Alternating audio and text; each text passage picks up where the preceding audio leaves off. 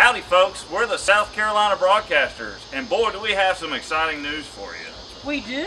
We do have exciting news for you. We made it to the second round of the ballot for emerging artists at the IBMAs. Hey, that's right. So, you may not have seen our name on the original ballot that came out, but just guess what? IBMA is going to reissue that, and we're going to be on that so that you'll be able to vote for us. And we'd really like for you to consider voting for us. We have had a lot going on in the past year.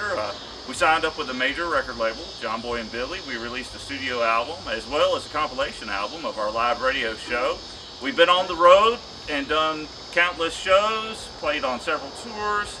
We got a 4-day-a-week live radio show on WPAQ in Mount Airy, and trying to spread the word of primitive bluegrass far and wide. That's right, folks. So we'd like for you to look us up, hear some of our music, and if you enjoy what you hear, consider us for Emerging Artist of the Year at the IBMAs.